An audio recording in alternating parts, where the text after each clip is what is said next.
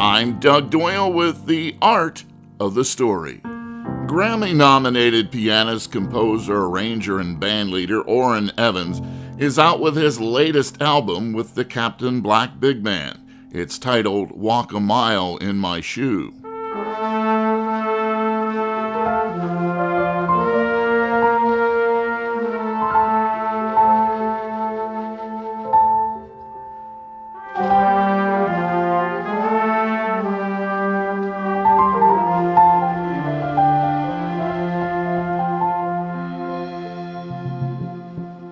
Orrin Evans is now the musical arranger of a wonderful new project. It's a powerful musical drama that tells the story of an aging and contemplative Frederick Douglass.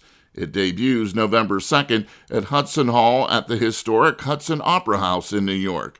I recently spoke with Orrin about the No Cowards in Our Band show, based on a libretto by Anthony Knight Jr. and interwoven with Negro spirituals. I came across this project through the Hudson Hall, the good people at Hudson Hall. I've performed there 3 times, once with Sean Jones, twice with my own trio. So I was familiar with them, and I think I had just played up there at Hudson Hall maybe a month prior to them asking me about this. So when they called, they were like, "Hey, would you be into this?"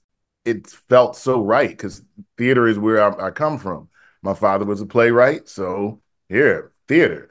And my mother was an opera singer. And this involves 4 different opera singers, along with some monologues that Anthony Knight wrote, where you get to hear some inner thoughts of Frederick Douglass.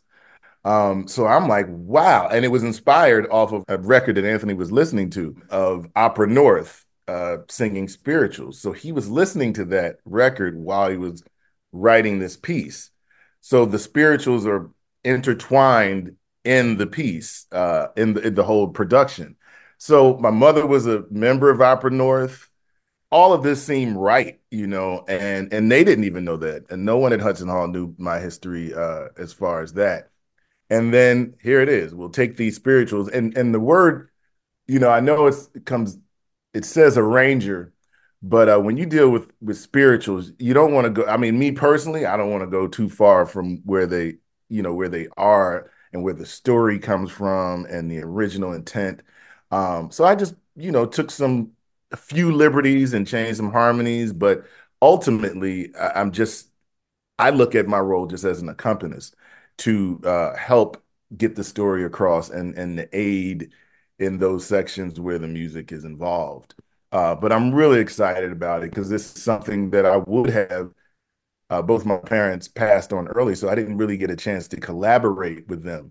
I did one small project with my father, and I played for my mother once at a wedding, but something like this, I know they would really, really be proud of and would be in the front row. So I'm really excited about it. You can see my entire interview with Orrin Evans on the WBGO Facebook page. I'm Doug Doyle, WBGO News.